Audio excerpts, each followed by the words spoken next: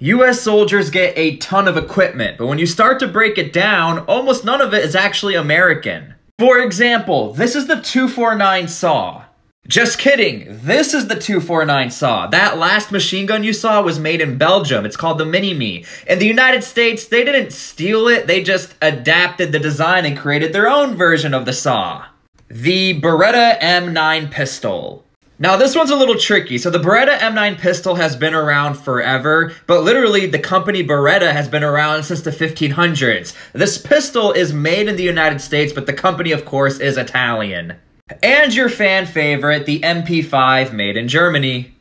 Now the MP5 has been around forever and you really only see it in Special Operations Command. However, it's still crazy to think that the Germans are still developing and adapting new technology for this platform.